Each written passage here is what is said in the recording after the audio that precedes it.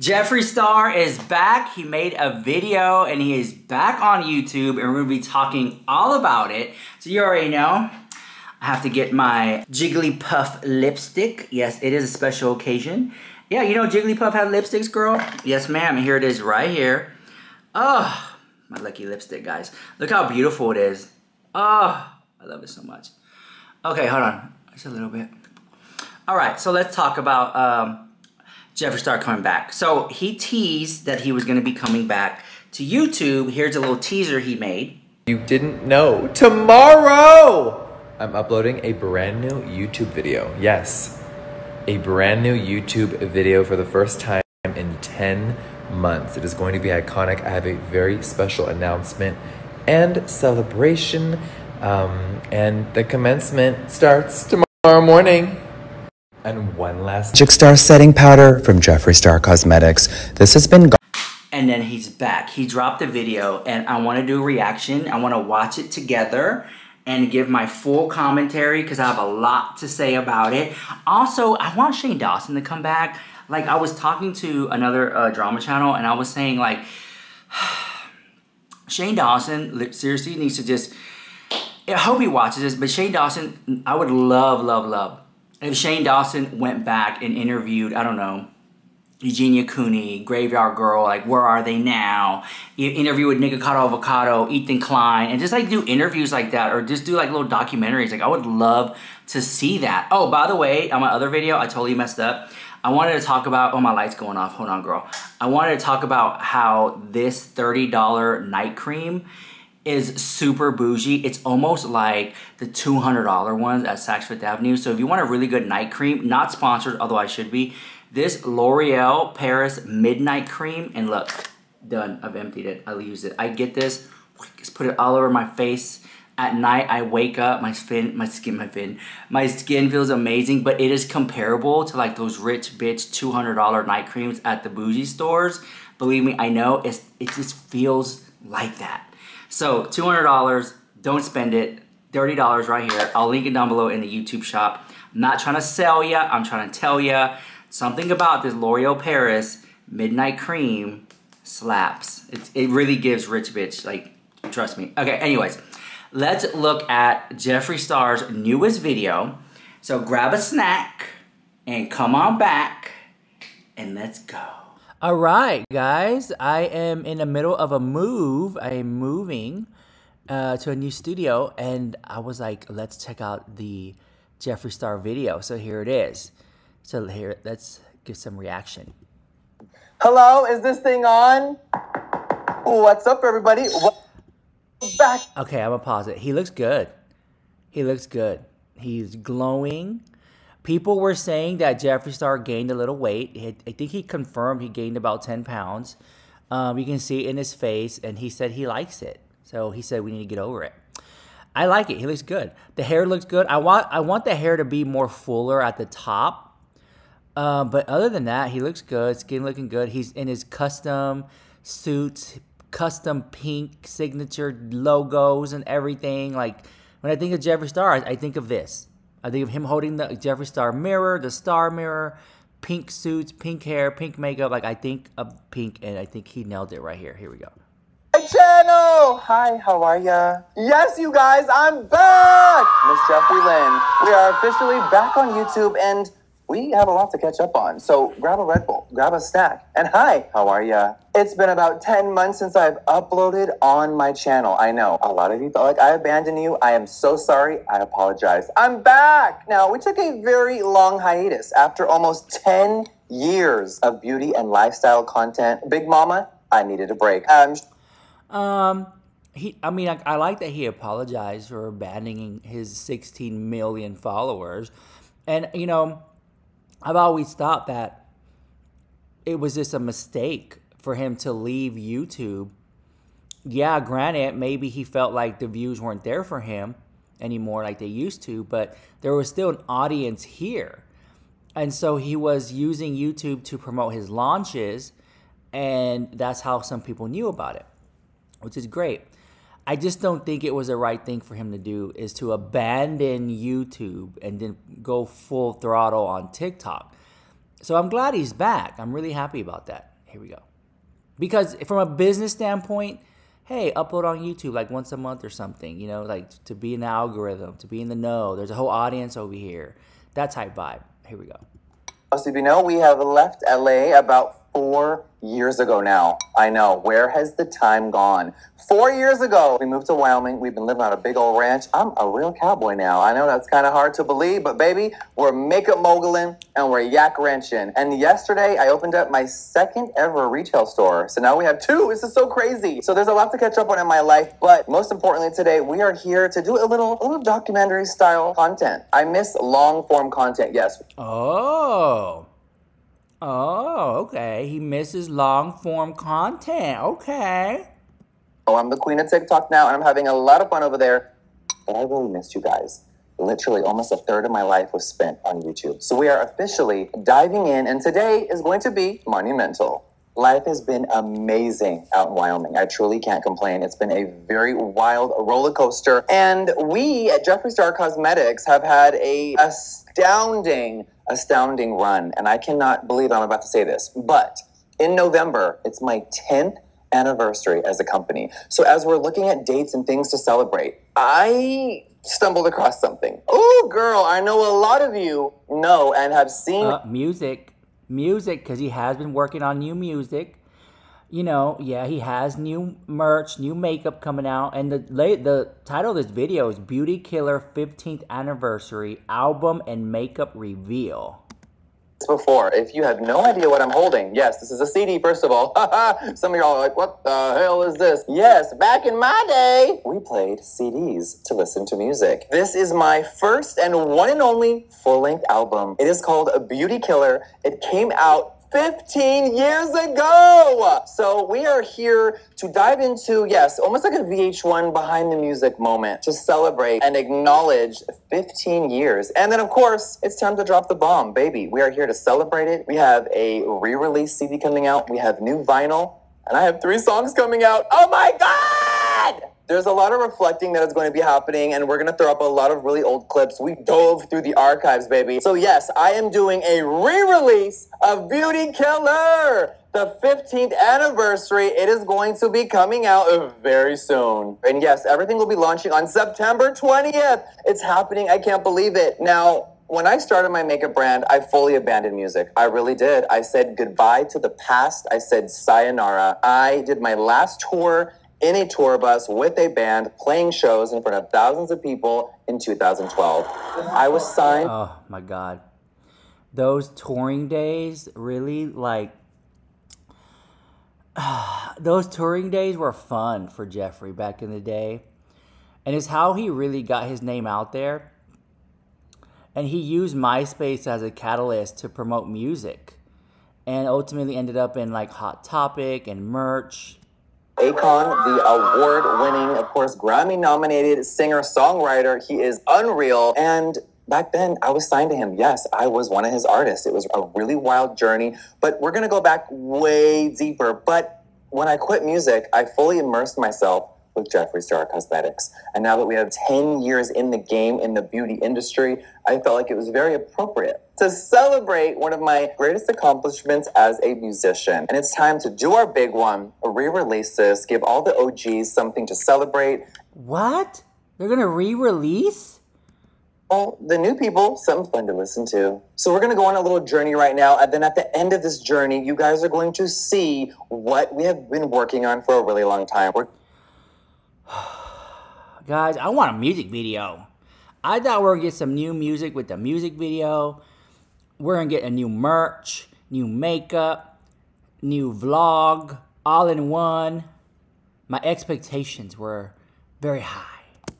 Give you some song sneak peeks. We're going to show you the new cover of Beauty Killer, because 15 years later, you can't use the same album cover, at least when you're not someone as iconic as me. So there is a brand new album cover, 3 new songs, and it is about to be really fabulous. So let's go on a little journey. Let's rewind our memories, because as I'm sitting here, all the memories are flooding in.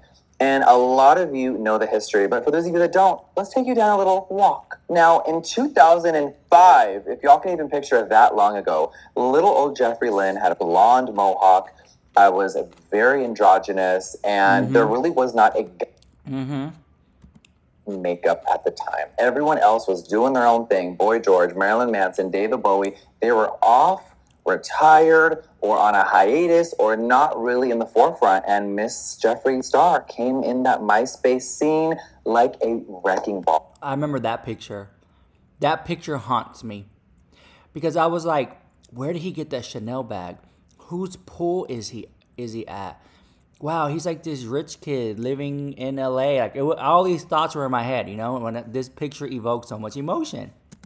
And I met some... That one too. That was a really, like, I wonder who took that picture, you know? That was a really good one. Off of MySpace, and they happened to start a group called Hollywood Undead. Now, they would go on to sell millions of records, tour the world, and they are still an active group right now. Before they put out any music officially on a label, I was in the mix. Now, what got me into music? From a very young age, I listened to an eclectic realm. I used to have Marilyn Manson and the Spice Girls and Mariah Carey, Britney Spears, the Backstreet Boys, and Korn, Limp Bizkit. I mean, it was all a blend of all my favorite music. I was very eclectic. I was also obsessed with female rap. Now, and the Spice Girls. Especially with female rap is going to be very important because it really inspired me to want to rap as well. Yes. Oh yeah, apparently he's dropping a rap song, and I can't wait for that. And I think Black China is in it. Lynn Star can really lay down a freestyle. I love writing raps, and I love that whole hip-hop culture. I've always loved it. So pop and hip-hop together was always my favorite. Now, I really grew up listening to Lil' Kim, Foxy Brown, Remy Ma, Queen Latifah. I loved female rappers. On MySpace one day, I was clicking around, and I met these dudes. They were called Hollywood Undead. We met at their apartment. They played me some music that they were playing, and it was really funny, really catchy, very rappy. I proposed to them one day, maybe I can be like the female rapper in your group, feature on a few songs, whatever, right? So one day on a very boring day in Los Angeles when we were all broke and doing absolutely nothing, we wrote a song called Turn Off the Lights. Yes, I wrote my... Oh my God, I've never seen this photo before. That's a lot of people. For a group, let me see. 1, 2, 3, 4, 5, 6, 7, 8, 9. And you got to split that money 9 ways? That's a lot of splitting. They probably made like no money if they did make money. Because you got to break it down and split it so many ways. Very first rap verse I featured on my very first song, and it came out in 2005. Now, this song was very monumental for that group. Hollywood Undead was writing very catchy stuff, and it just snowballed, and it really blew up. I finally had the confidence to be an artist. I couldn't believe it. So living in Los Angeles, you can network and you can hustle and you somehow... Smartpunk.com. Whatever happened to that? And that was a Smart Punk stage. Let me see if that website even exists or if it's like down. Smartpunk.com. I often wonder about when I see, yeah, look, welcome to the family. Smart Punk Records. Record label, Smart Punk Shop. It's still up. It still exists. It's still a thing. The right people, whether it's at the right or the wrong time, and a bunch of musicians and people just kept falling into my life. And all of a sudden, months later, this Hollywood Undead track has blown up. They've blown up. They're massive. They signed to Interscope Records. Now, back then, they did have me re-record my verse. I was in the studio, and they sadly never used it on their debut album. But that's okay, because most of you will never forget my verse. Now let's fast forward to 2006 and 7. I was one of the biggest names on MySpace.com. It was the epitome of social media back then. It is what TikTok is back then. It was absolutely... I wonder why they never used it, though. You know, like, what's the reason as to why they basically didn't use his track?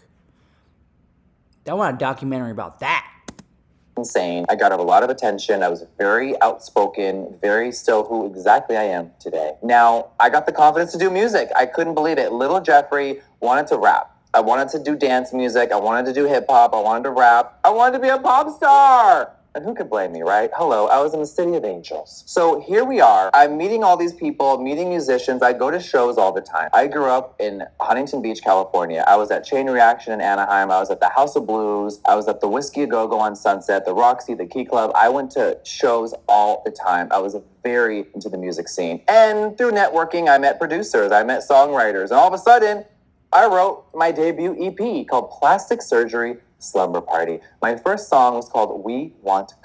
Yes, my screen name used to be the C word. So on brand, I know. And of course, later in life, I legally changed my name at 19 to Jeffree Star, and we never turned back. So my debut song comes out, very offensive, very wild, very rappy, and it blew up. And then I released my second song, Eyelash Curlers and Butcher Knives. What's the difference? That blew up. It was wild. And then all of a sudden, I have an EP worth of stuff. It's called Plastic Surgery Slumber Party. I put it out, and I kind of did it not as a joke, because I was taking it very serious, but I had no idea what was going to happen. I was a working makeup artist. I had been makeup since I was 12 years old. So I kind of put my makeup creativity on pause, did some music, and all of a sudden, we're getting emails, phone calls. People wanted to book me. I had no idea what I was doing. Wow. Fast forward to me figuring it out. I'm a boss bitch. We figured it out. All of a sudden, I'm on the road. I'm doing little shows. I'm opening up for this rapper. His name was Mickey Avalon. I'm opening up for Peaches, one of the most iconic underground electro stars. And little Jeffree Lynn Star is an actual musician. Whether people took me serious or not back then, I did. Whether people fully believed in it back then, I did. Was it maybe... Look, there's Daniel. That was Jeffree Star's good friend that passed away. I think, was it 2-3 years ago? Aww. Ahead of its time? I think so. So all of a sudden, success comes very quickly, and I was unsure of what to do next. So I started my own little record label. It was called Popsicle Music, and it was under Warner Brothers, and it was in their umbrella house called Independent Label Group. Let's fast forward to this little guy. This is my second EP. It's called Cupcakes Taste Like Violence. This was very monumental for me and was really special. Oh my God, just looking at this is really wild, you guys. Oh my gosh, this is really special. So this came out and the success kept growing, and I really wanted to write a full-length album. It was time, it was so important, and I really wanted to be a pop star. So I went on the journey of writing my debut album, Beauty Killer. It came out all the way in 2009. It is really special when I'm looking at this. It was monumental for me. Now, this album features Nicki Minaj. It features Matt Skiba of Alkaline Trio, who was in Blink-182. It features Breathe Carolina. It features, so many producers were on this, from Shakira's producer to people that have now had Grammys. It's truly mind-numbing. So on some unfortunate circumstances, I did not have the big debut that I wanted. I was under an umbrella. I didn't have the right promotion. I didn't have the right management. I didn't have the right team to really make this vision come to life. I think maybe they wanted to be like, I think they wanted Jeffree to do it himself. I think they wanted him to be like, well, you already have a following, just announce it and they're going to buy it, and create your own buzz, create your own hype. But that was like around the time when it started to be pay to play, and it started to have more advertising dollars behind certain people. That's just my opinion, right?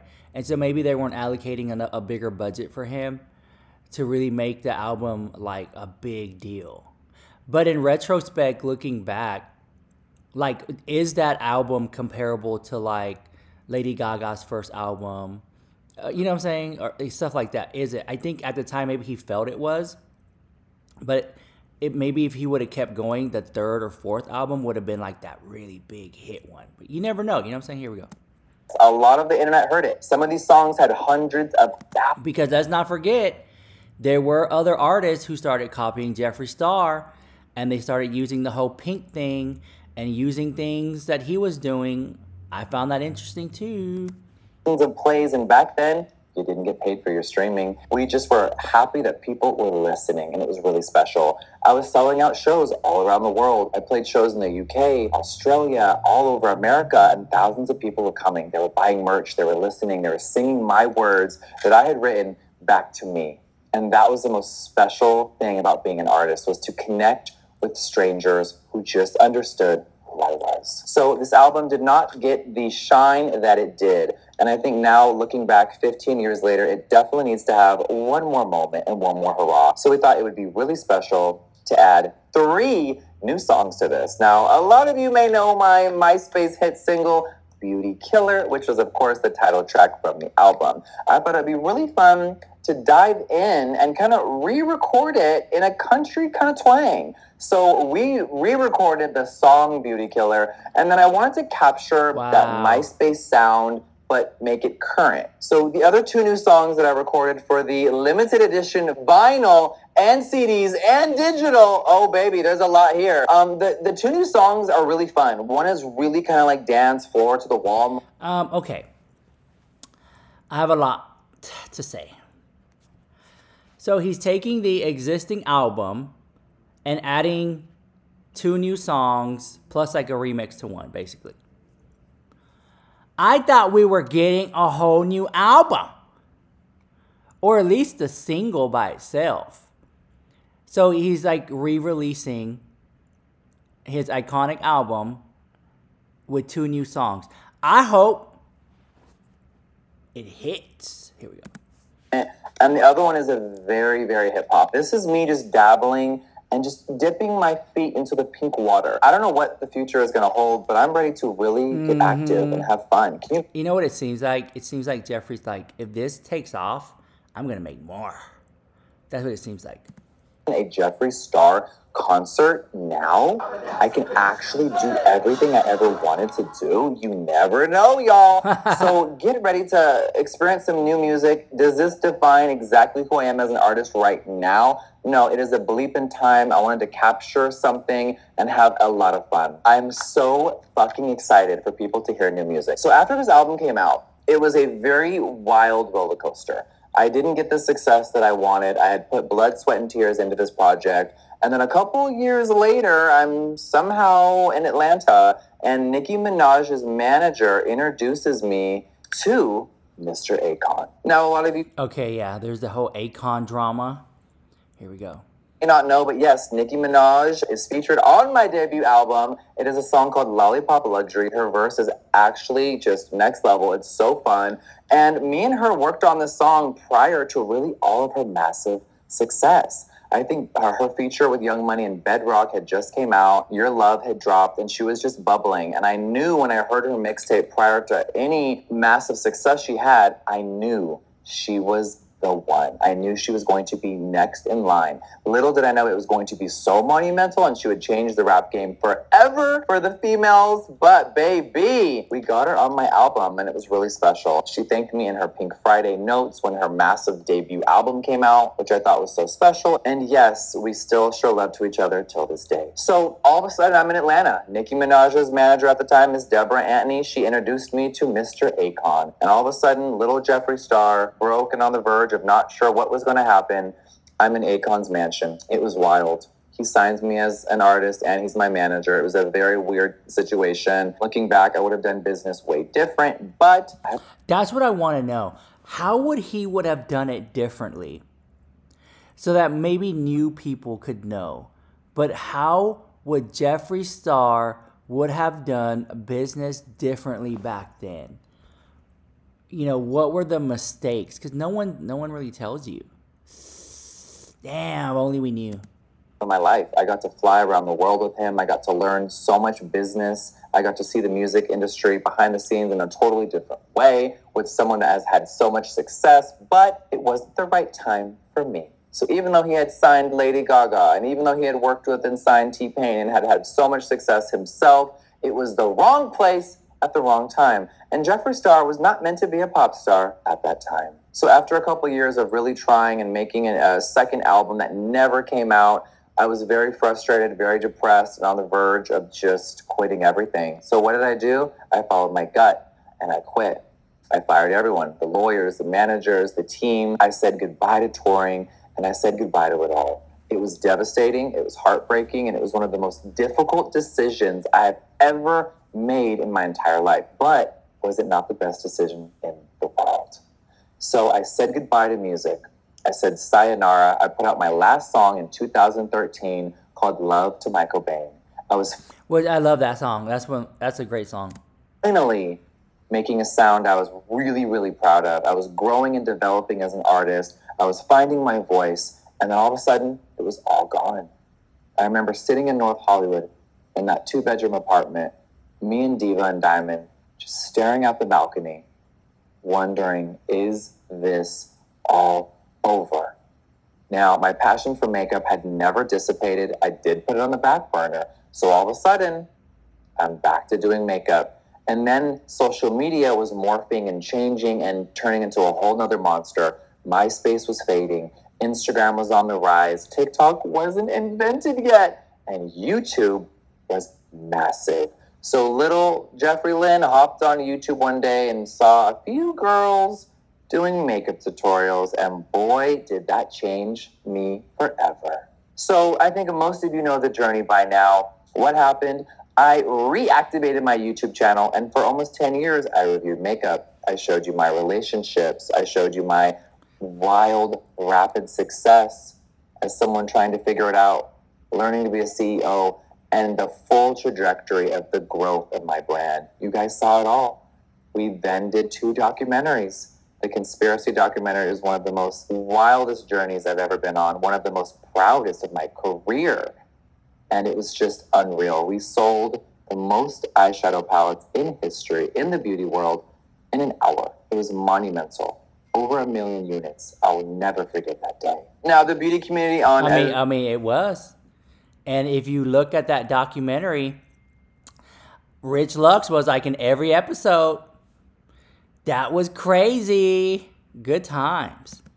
App definitely disintegrated, and I lost my passion for beauty. I stopped reviewing makeup for a while. I kind of just felt out of place, and I did go to other apps. I went to TikTok. I really have just been having the best time over there reviewing makeup, and human beings started to digest content different. All of a sudden, even though a lot of my hardcore watchers love a nice long foundation video, 30-minute review, the viewers were falling for all of the beauty creators, not just me. People were going to TikTok. They were really focusing on Instagram. And YouTube for beauty had just shifted, and I lost my spark. So now, baby, we are fully back in business. And right now, I would love to show you a little debut makeup collection that we have been working on. Now, the anniversary of the music, it's not complicated, but it's broken down in 2 parts. So yes, there is Beauty Killer, the 15th anniversary CD. Look, we got new artwork.